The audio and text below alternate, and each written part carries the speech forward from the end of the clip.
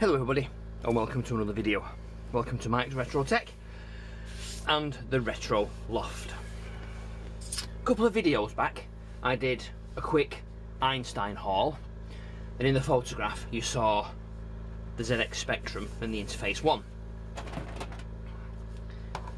There is the ZX Spectrum.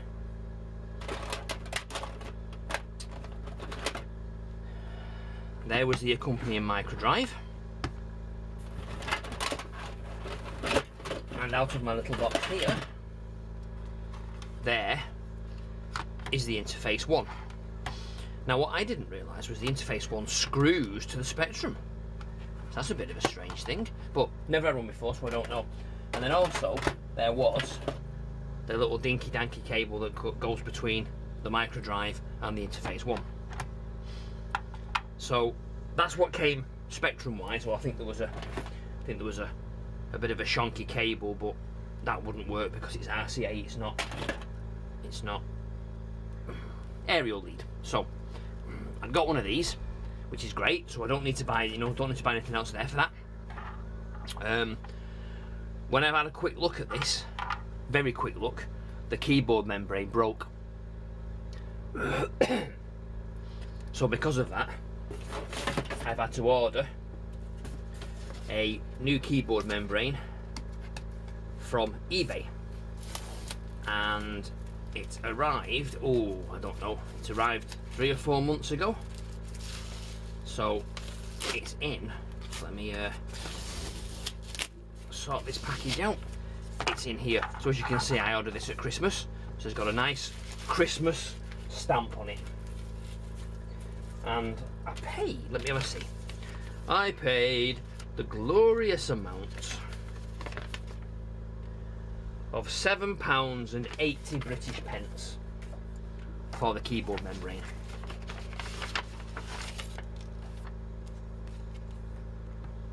There we go. So that's one bit that's been fixed. That's great. My next bit, let's have a see what there's. Oh, there isn't really in there. What there wasn't with this, there wasn't a power supply. So again, I went online and I bought from eBay a genuine ZX Spectrum power supply. So you can see, it fits nicely in there, and this was guaranteed working, and I think I paid, I don't know, about £8 for that, maybe. So that's the second component I needed. What I do need to do though, really, is move everything to one side and then try and refurb this bad boy, because this way, as you can see over here, well you can't see, but over there on a previous video you saw the TV, which was connected to the Atari ST. So I'll be able to connect the Spectrum up to this once I verified that it is working. Now it's very old, as you know how old Spectrums are, but this particular model is so old that I just had to lift that like that, and as you can see, there's no sticky at all. And looking at this now, I'm gonna have to buy a new keyboard rubber cap set, a new one of these, because I know that's cap shift and I know that's a 1, but it doesn't look good, does it? So I'll clean that up as best I can, and I will clean all this up and get some double-sided tape onto that eventually. And then this, as you can see, yeah, it's just disintegrating. It literally just fell apart in my hands when I tried it. It's like really just gnarly, and the ends came off, that snapped off from there. So really that is fairly useless. I might keep it though, just on the off chance that, you see the difference. That way around, there you go, that's how they work. Yeah, so new one, old one, horrible and yellow, nice and clean and brand new. Apologies for this low noise that you can hear in the background. There is a huge, great cement truck in the building yard behind the house, and it's very noisy. So there we go. Right, so what we can do, let's have a look. Now, ZX Spectrum personal computer, and we have 001, yep, 052275, and I'm thinking that this is an issue 1, and it might even be a 16K model. Right, that's not going to work there, is it? So I need something bigger than that. One of those maybe. Yeah, there we go. And the other thing to note is that it's missing feet, so I'm going to have to buy feet as well for it. Yeah, that's not a problem though. Feet are always good and easy to buy. One thing I don't have though is I don't have a Microdrive cassette to go in there, so I don't know. I have a feeling that the what's it called, the ribbon is going to be faulty on that, and also there's no feet on there either, and more than likely, yes, there's no feet on there, so it looks like somebody had a field day with the feet. Right, and one more to go there, and that's that. So 2 long ones and a short one. Okay, maybe that short one should have gone in the back. And then we lift off, and yes, okay, so as you can see, it's an issue 2 board, and it was a 16K Spectrum, and it's had, I believe, the 32K added to make it a 48K. Well, that's what I was told it was anyway, a 48K Spectrum. It might not be, but let's what have we got? Oh yes, okay, so one little screw there in the middle, move those to one side,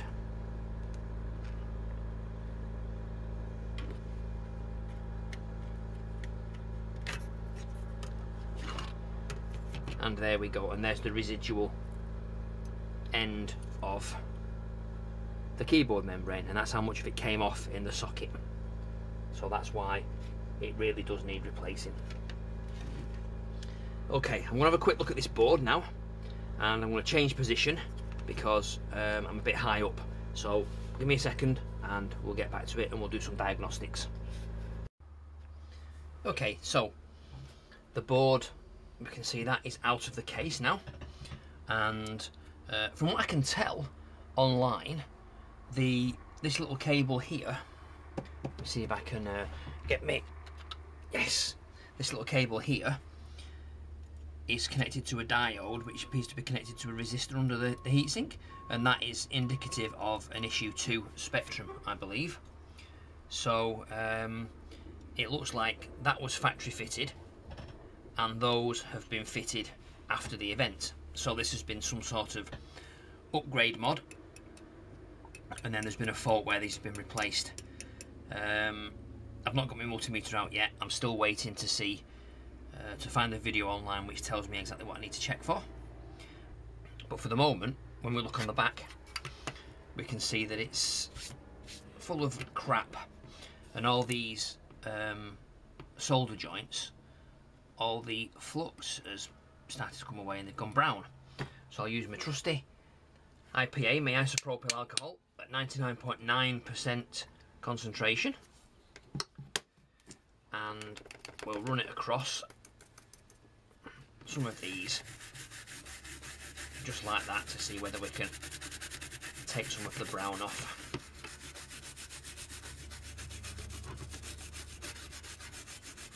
Standard fare to clean the motherboards, this with the IPA, so I don't think I'm doing anything untoward, but I really want to get this working because on my shelf here I have a Sweet Talker and a Spectrum and what else have I got? A Cura Micro Speech and what looks to be half of a Sinclair ZX Spectrum. Now I say half because I bought it with the Sweet Talker, and it was like a bonus. I bought the Sweet Talker and the printer came with it, so I wasn't rightly bothered that it seemed to be missing something. But it's only when I've come to investigate properly that I found that there is a back bit missing to the printer, but we'll address that in another video. So let's just dry that off if we can.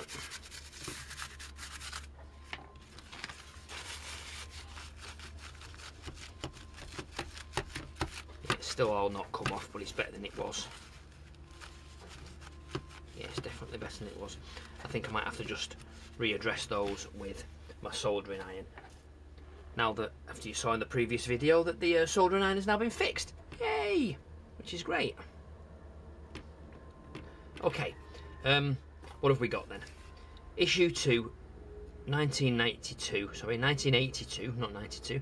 Issue 2, Sinclair ZX Spectrum. And the solder mask there, the trace covered, it appears to have gone wrinkled, but looking at videos online, they all seem to have done that. I think it must be its age. The interesting thing I've noticed is that the video I watched this morning was a 3B, and the 3B had the voltage regulator up here. So obviously the board was changed after the event to, I don't know, make it work differently, or to fix it, and to, I don't know, honestly I don't know. It's Sinclair Spectrums used to be my thing many years ago, but then I not fell out with them, but I upgraded to an Atari ST, and very foolishly sold my old Sinclair Spectrum to the next door neighbour, who I believe had it for another decade after I sold it to her. So that's pretty good. Yeah, so a lot of people got a lot of use out of that Spectrum. So what I'm going to do now is I'm going to be very brave, and I'm going to connect this to the TV, and I'm going to plug it in, and I'm going to see what happens. It might go pop, in which case you will witness it going pop, and it might work, in which case you will witness it working on the TV. A few moments later.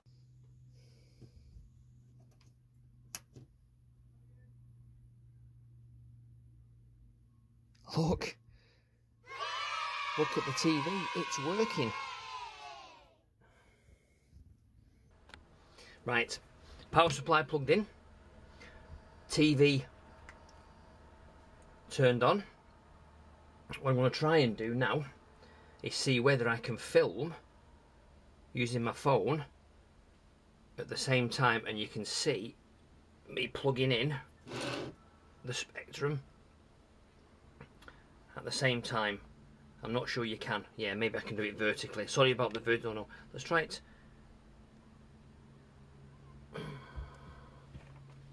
How can I do this? Oh, will that work?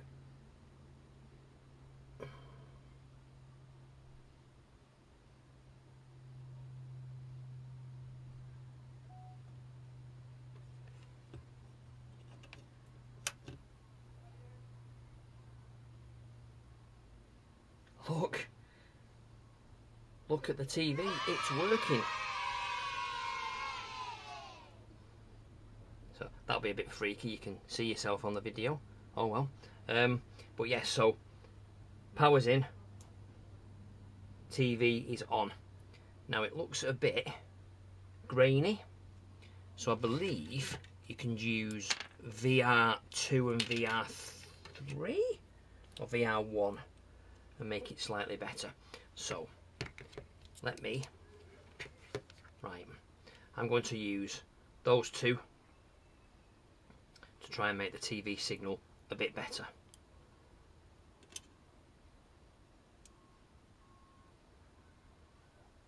No, that's making it worse.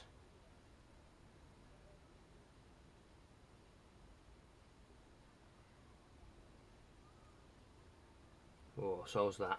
Okay. Let's try and get it as close as I can.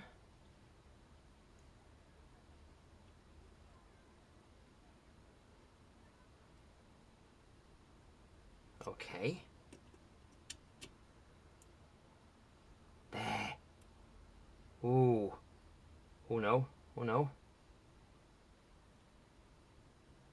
Yes, there we go. Excellent. So hopefully I will have been able to put that picture in picture. But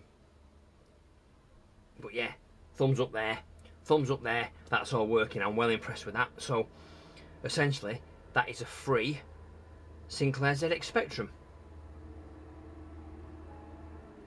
Okay, so now what I need to do is I need to work out exactly how much memory is available. Yeah, there's no keyboard. Right, okay. I'll connect everything back up to in the case, and then plug it back in with the keyboard on, and then we'll see whether we can actually type anything and whether the keyboard membrane is working. Right, I spoke too soon. It appears that it only powers on when I move the cable around.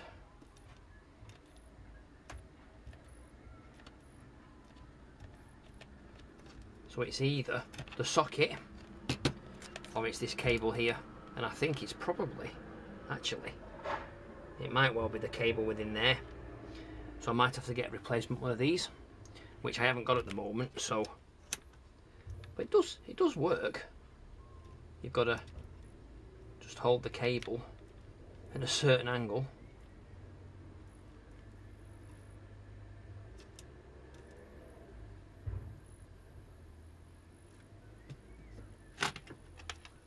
And if I change the channel, it's back on again.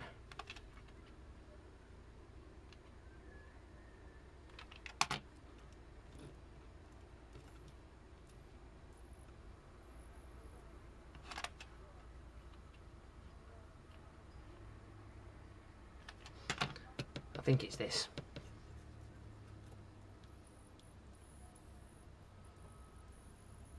Yes, it's definitely the socket, because when I wiggle that left and right in the actual socket, the signal goes off.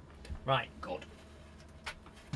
Okay, so at least I know what it is, and I can fix it by desoldering and resoldering this.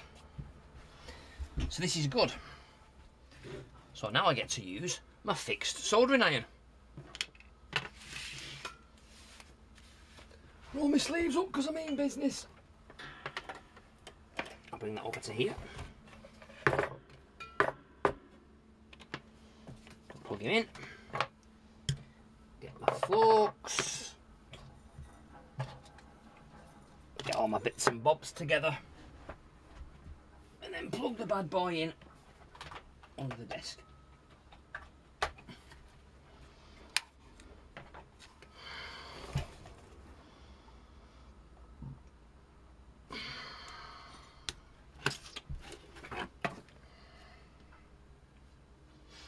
Again, I use my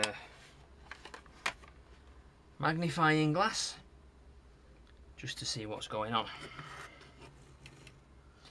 Oh, actually, it's quite corroded in there.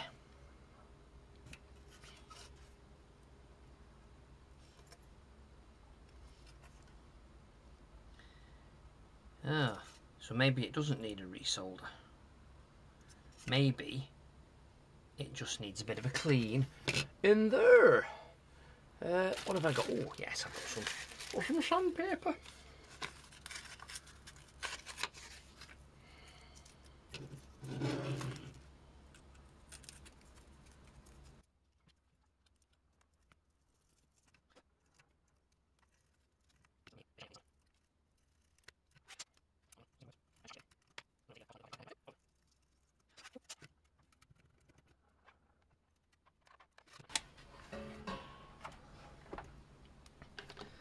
Let's reapply some solder to that anyway, just to be on the safe side. Some flux on it.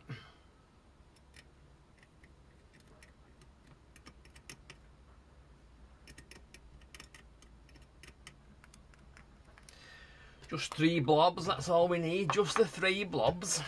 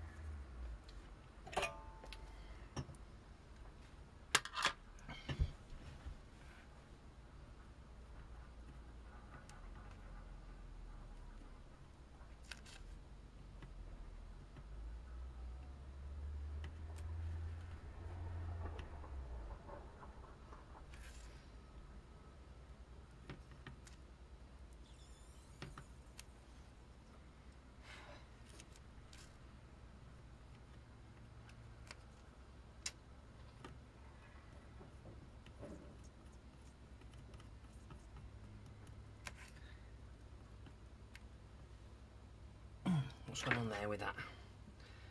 That can't be right, surely.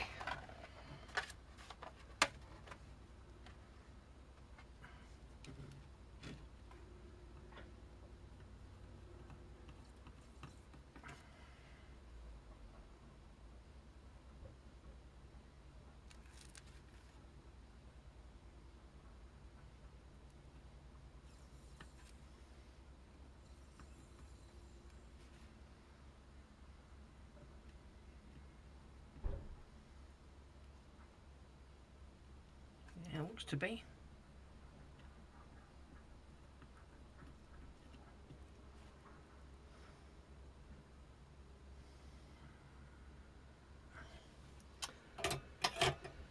Okay.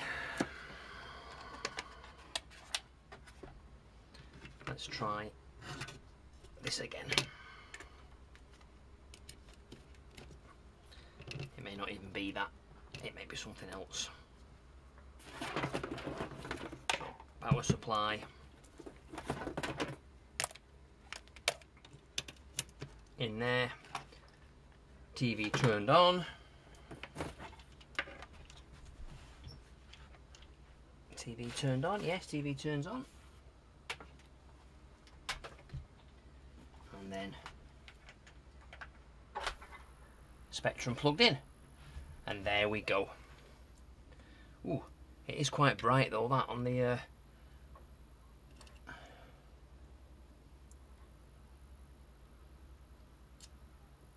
we go. That's quite nice.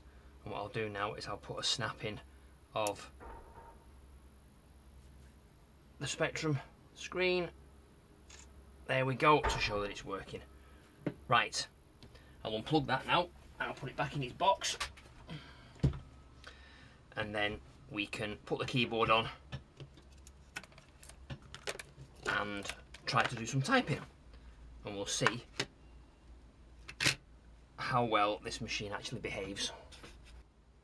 Okay, so checking online again, I found another photograph. This is actually a 48K Spectrum issue 2. It looks like there is a modification here which is right, which goes to the chips. And, or is it? Maybe not. It seems to go to a different pin. But these certainly were socketed and had the RAM installed. And these were unsocketed on the 16K. So I think this is an issue 2 16K Spectrum that has been upgraded to 48K back in the day, which is probably right. Although the lady that I got it off didn't know anything about it really, but it's definitely an issue 2 board, because I know it says it there, but the pictures correlate as well to make it to show it is correct. Now, once I've got the keyboard on, I want to try some software. Now I have a Retrolium, I believe it's called, a 1-bis. I get my head in the way, I'm sorry. I've got a 1-bis interface card that fits in here, that's got loads of software on SD card. So hopefully we can use that and we'll be able to get some games running, because it does work super-de-doofy well. It's quite an impressive piece of kit, and I might have to do a separate review of that another day. But anyway, I'm really impressed that this Spectrum is actually working. I know the keyboard's grotty. I know the keyboard's really grotty, but that's something to deal with at a later date. So, new keyboard goes in there, new keyboard goes in that side. You've got to love the old style push fits. And there you go.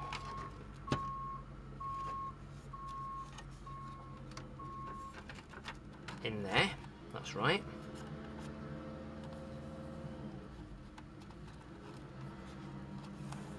Oh, nice. And then, where's the manky keyboard? The manky keyboard is here to my side. And then I've got this here. So that is the Spectrum. Okay, so we'll plug it in, we'll turn on the TV.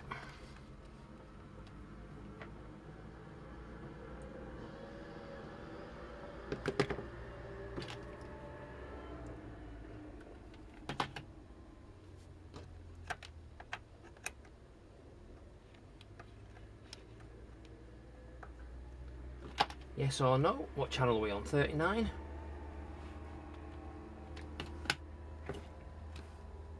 Damn.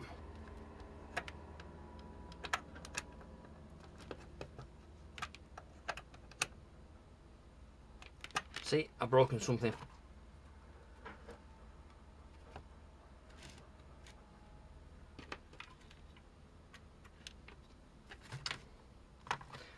No, I've not broken something. I'm being completely stupid. I haven't got the aerial cable in. So it does help when you've got the aerial cable in.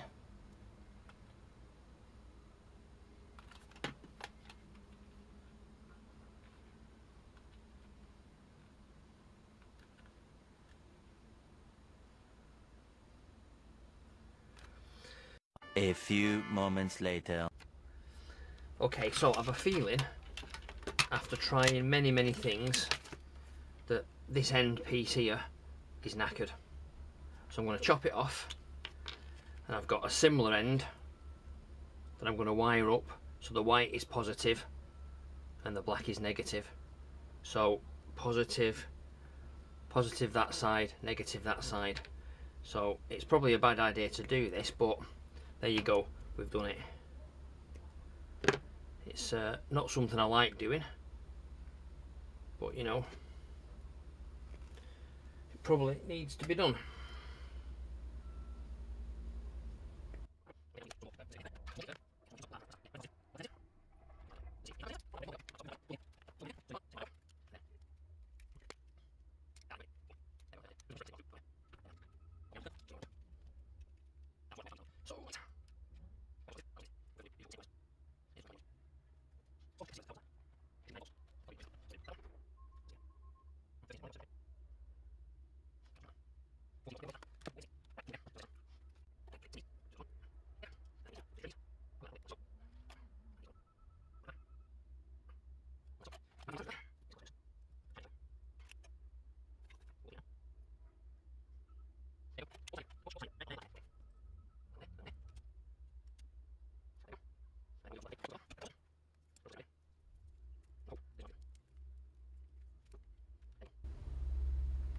Brilliant. So the proof of the pudding is in the tasting. So let's eat. No, seriously not. I just plug this in here.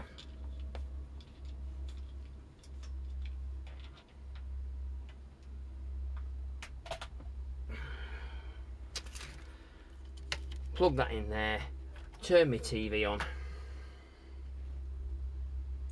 I'm going to film this on my phone now, so I'll disconnect this camera.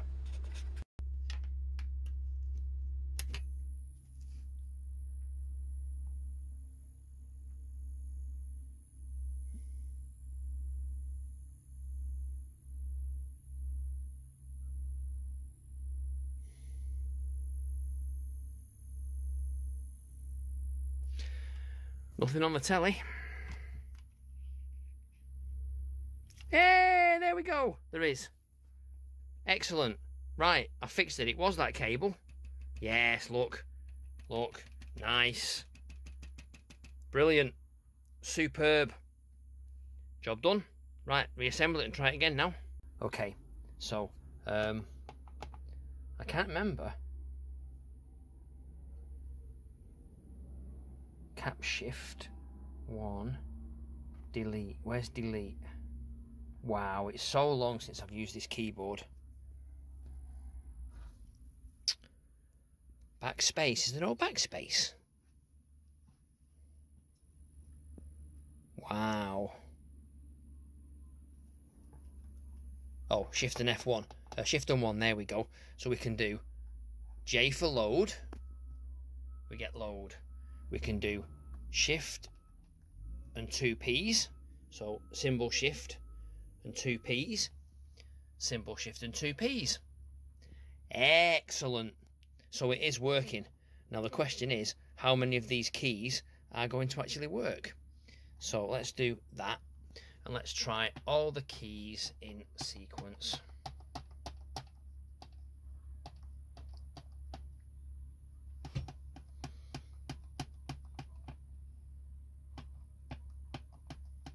Oh, it seems to be working. I need to get my tripod. I'll do that to get a better image. Right, so the only way I can show this working is by putting it on my Atari ST on my phone. So if we do print, that's fine. Then we can do all the characters. There's actually no sound, so let's turn it up a bit if we can. Volume.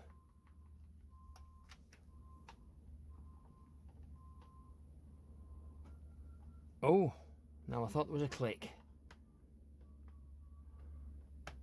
So print, and then QWERTYUIOP, because we're on the English keyboard. Then print ASDFGHJKL. Enter. Yep. Print ZXCVBNM. And a space. Okay. So then we can do shift and all the shift characters.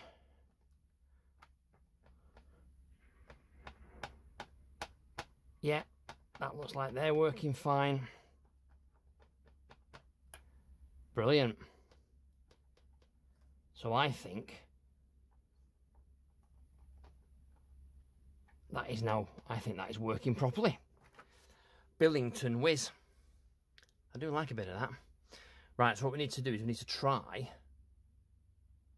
a game now, I suppose, or some application. So I'll try and squirrel one out and see whether or not we can get one working.